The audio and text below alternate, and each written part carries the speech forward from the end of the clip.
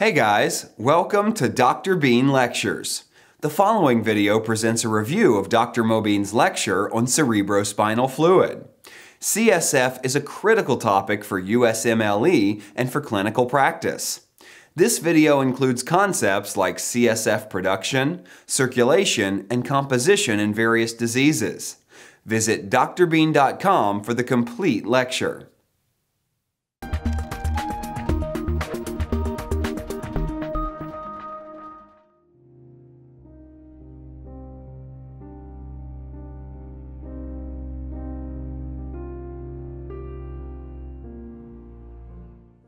Okay guys, this is Mobeen. We are talking about the central nervous system.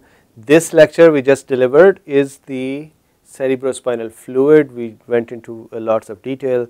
Now this is the review. Again, this review is for those who have already listened to this lecture once before, or for those folks who are doing tests or exams and they just have short time to review the topic. So here goes. CSF, if you see here, here's a list of things that we should know about the CSF.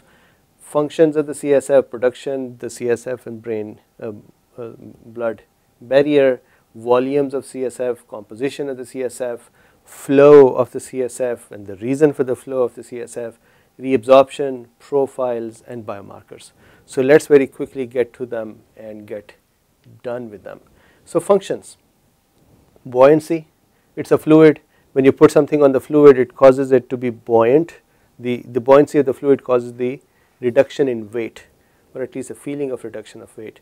So what happens is that the brain that is present inside the cavities, tight bony cavities, if the CSF was not present, one will feel the weight of the brain. Secondly, the protection, if the brain would move around and hit the bones, it would become contused and bruised and hurt very fast.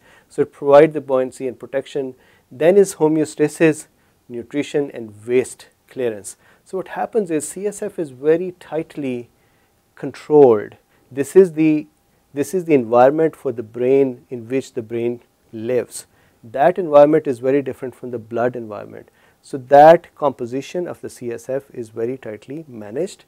So the function of the CSF is to create homeostasis for the brain, then to provide nutrition. All the nutrition going to the brain passes through the CSF and then to the brain, and finally the waste products that are produced by the brain's function move back into the CSF and from there to the blood. So this is the primary environment for the brain to live in. Brain doesn't live in the blood environment, it lives in the CSF environment.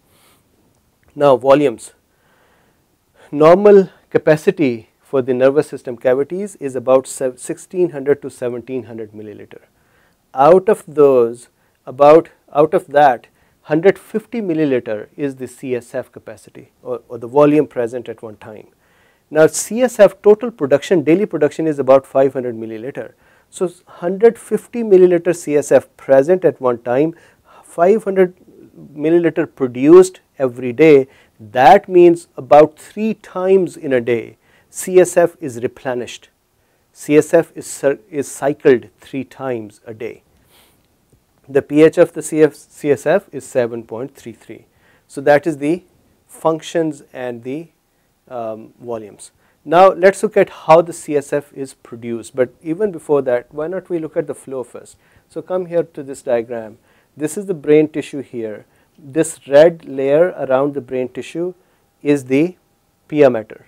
Outside the pia mater, this blue layer is the arachnoid matter. So between the pia mater and the arachnoid matter is the subarachnoid space. That is where the CSF actually lives, in addition to living inside the ventricular cavities. Outside the arachnoid is the dura mater. Dura mater normally is bilayer. One is stuck to the bone, that is a periosteal layer, and then the second layer is stuck to the periosteal layer, but in some areas it would be separating out in the forms of sinuses. Sinuses are kind of the veins for the brain tissue. Now if you see here, we have done the lecture for the ventricle separately as well.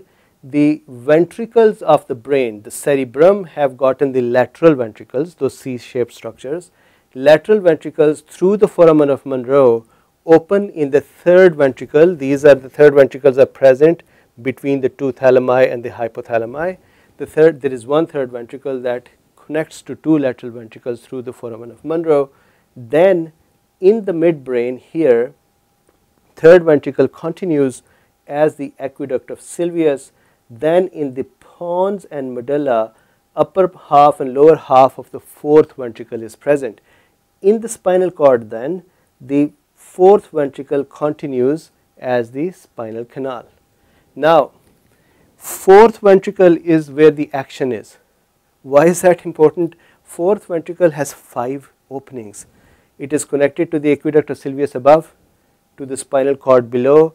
Then laterally it has 2 foramina called foramen of Luschka, L for lateral, L for Luschka, and in the median roof it has the foramen of Magendie, M for median and M for Magendie. These 3 foramina, Luschka, 2 Luschkas and 1 Magendie, they connect out to the subarachnoid space. So this is where the action is, please don't forget that.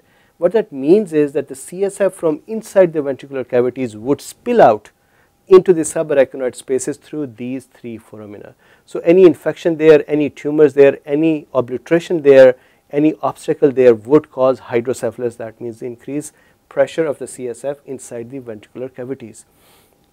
Okay, so the CSF now produced in the choroid plexus. What are the choroid plexus? These are, and we will talk about that over here, these are the blood vessels or the capillaries that are present in the cavities of the ventricle, in the floor of the lateral ventricle, then roof of the temporal part of the lateral ventricle, then roof of the third ventricle, and the lower median part of the fourth ventricle. The choroid plexus there are really the capillary structures that are going to be helping make the CSF.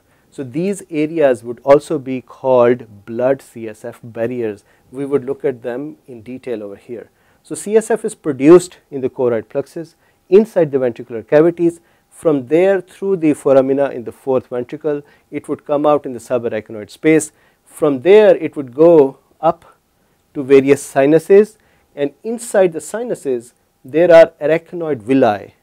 These are the subarachnoid spaces that are projecting inside the sinuses, and those projections would then be responsible for the reabsorption.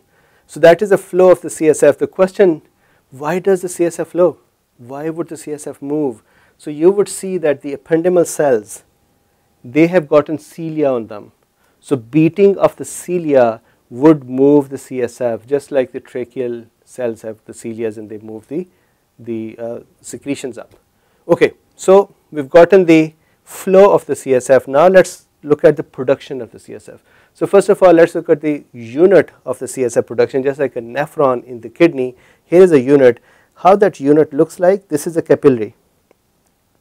Capillary has the ependymal cells, which are the epithelial cells of the ventricular cavities. Ependymal cells become specialized when they come around the capillaries. They become cuboidal and they have cilia on them.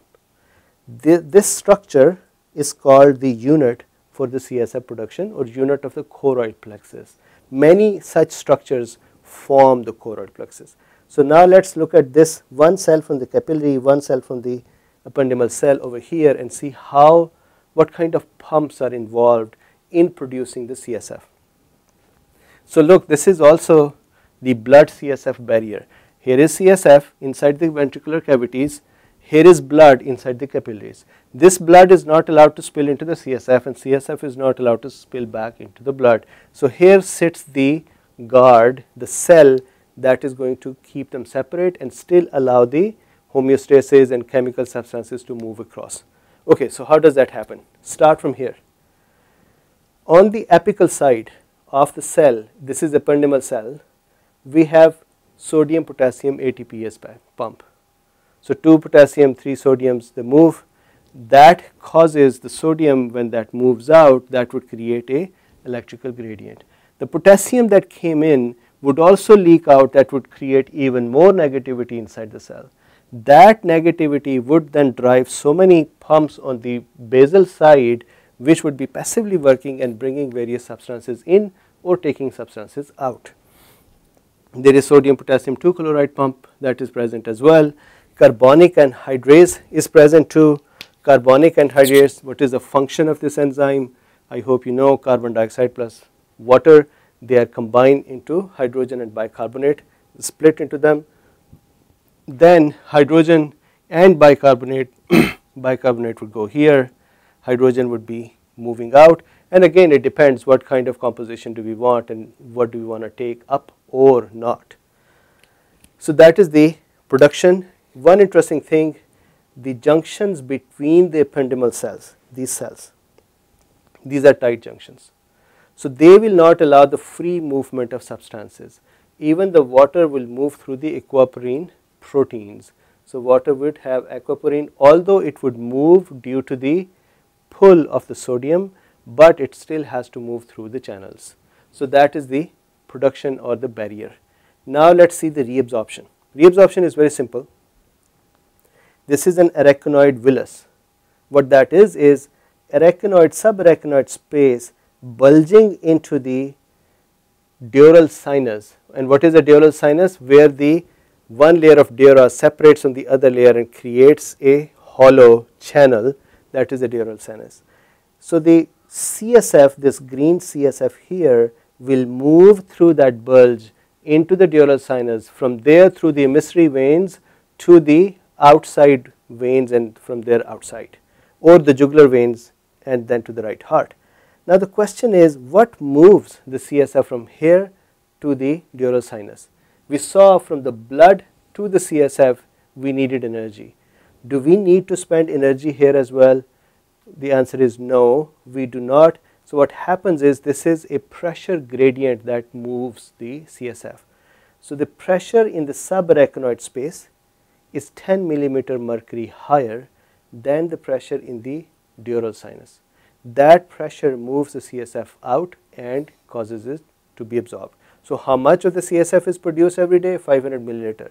What does that mean? How much is reabsorbed? 500 milliliter. Okay, so that is the reabsorption of the CSF. Now let's look at the CSF profiles. What that means is, what is the CSF lab results in various pathologies. This is really, really important.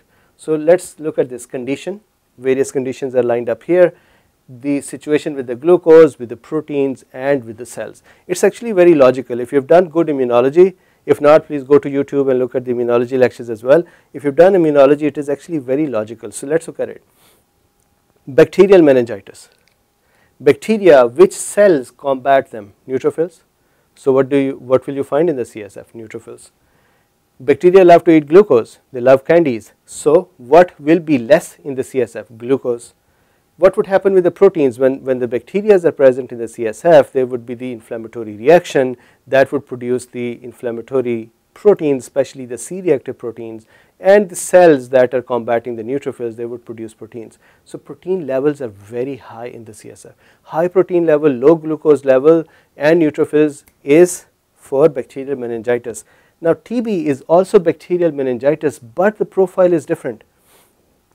Glucose low, yes, that is very close to the bacterial meningitis. Proteins high, little bit high. However, this is important. Cells are lymphocytes. Now please, why this is important? Lymphocytes are also high in the viral meningitis. So if you see lymphocyte high, you as a doctor are going to say, well, that means this person has a viral meningitis. But please look at the glucose. If the glucose is low, then this is not a viral meningitis in which the virus is eating glucose. This is TB. So that is the TB's profile. Fungi, very similar to the bacterial. Fungi do not eat glucose that much as the bacteria do, so not much change to the glucose, not much change to the protein unless there is big inflammatory reaction, but the cells are important. Monocytes are the ones that would handle the fungi. Viruses. So this is very important from USMLE point of view. They might confuse you with bacterial, virus, and autoimmune. So look, in viral case, the cells that are going to be present are lymphocytes. Not much change to the protein, still there is going to be inflammation or antibody production, so proteins can be increased but not too much, and nothing, no change with the glucose. Autoimmune diseases, again no change to the glucose. The B cells or T cells present inside the system are not going to eat the glucose. There will be presence of the IgG or oligoclonal antibodies depending upon the type of autoimmune disease you are handling. So that is the extra test that you have to do in addition to the normal profiles, and then lymphocytes will be increased.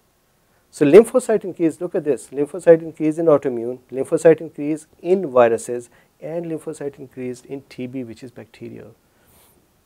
So finally, neoplasms. Who handles the neoplasms? Natural killer cells and the T cells, so the lymphocytes are present here as well. Increased proteins, well, if there is inflammation, normally not too much inflammation around the neoplastic cells, so maybe increased or not. Neoplastic cells will not be eating glucose, they would just be eating everything in balance. And finally, trauma. Trauma, everything is normal.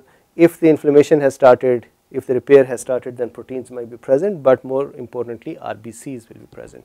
So that is the profiles, please keep an eye on them. And finally, the biomarkers. Interesting biomarkers here.